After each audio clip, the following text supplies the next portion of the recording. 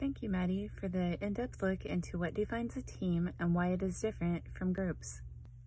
Now that we have a better understanding of what a team is, let's take a look at some of the key elements that help make a team run efficiently and what drives them towards reaching their goals. But before we dive deep and take the plunge, let's talk a little bit about the players. Most teams are made up of a variety of personalities. Some members could be labeled as team players. Those are the people who work well together, who maintain the integrity of the group while reaching their goals.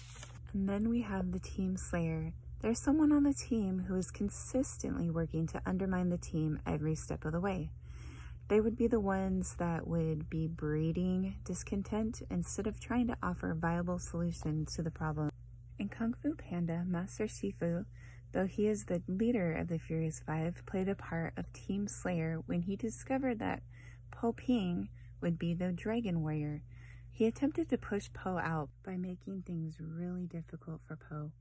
However, things changed when the team members developed a strong bond after they realized that Po wasn't going to be pushed out.